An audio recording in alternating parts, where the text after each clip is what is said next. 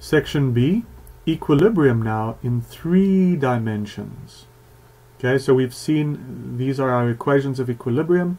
Sum of the forces in vector form equals 0, sum of the moments equals 0, but in scalar form we need these 6 equations to be fulfilled. These are independent equations, right? So in 2 dimensions we looked at x and y and x and y, but in 3 dimensions we're looking at x, y, z, x, y, z.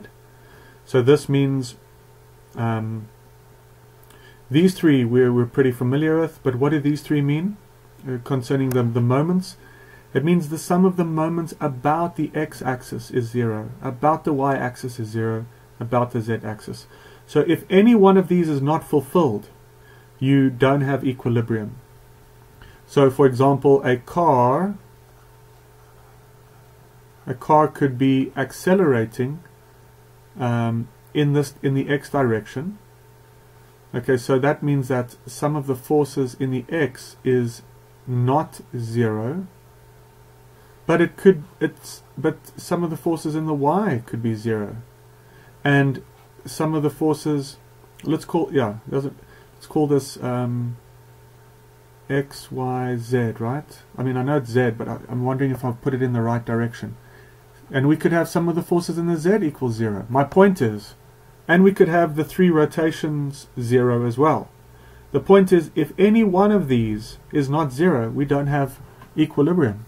Okay? Pretty obvious. Now, what's the next point I want to make?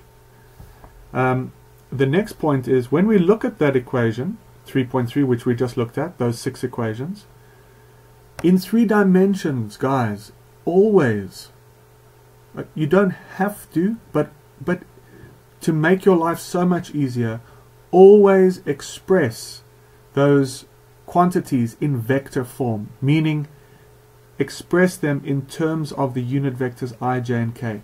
It just makes life so much easier, because then all we do is we group your I components together to get your x, your sum of your forces in the x, right? Sum of your forces in the x. So then you just group all the i's of all your forces, you group them together. Some of the forces in the y, you group all the j components together, etc., etc. Okay, but we'll look at some examples. For the moments, for the second equation, sum of the moments, again we express the forces in vector form, i's, j's, and k's, but we also now need to use the cross product. So we need our position vector from, which is a position vector from point O to, remember this guy, any point on the line of action of the force. Okay? So the sum of the moments is equal to the sum of R cross F. Okay? But we'll look at some examples just to prime us. Okay? Alright, that's fine for now. Let's see you in the next one.